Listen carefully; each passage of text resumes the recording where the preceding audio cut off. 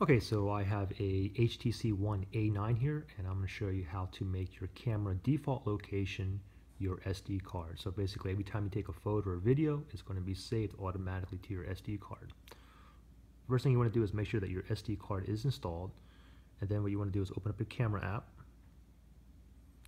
Top left-hand corner, click on those three dots, and then from here, click on General Settings.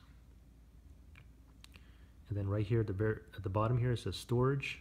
Go ahead and click on that, and you can see phone storage, which is my internal memory, and external storage is your SD card. So go ahead and click on that, and there you go. That's pretty much it. Now, if you want to double check that if you did do it correctly, just go in again, click on the top three dots right there, click on General Settings, and now you can see the storage does say external storage, which is my SD card. Any questions, just comment below. If you guys subscribe, like, share, that'd be great. Thanks. Bye.